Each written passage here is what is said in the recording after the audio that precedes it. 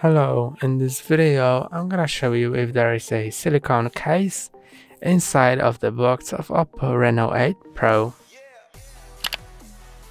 Let's open the box and see if there's a case inside.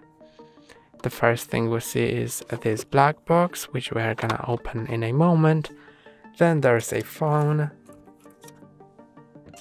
and under this tray on which the phone has been laying, you can find a charging brick and a charging cable as well. But let's also open the black box, and in the black box, let's take it out. You can find a quick guide, safety guides, and a SIM card opener, as well as USB-C to USB-A adapter. And that's all inside of the box, so there is no case. That's all for today. Don't forget to like and subscribe. See you next time.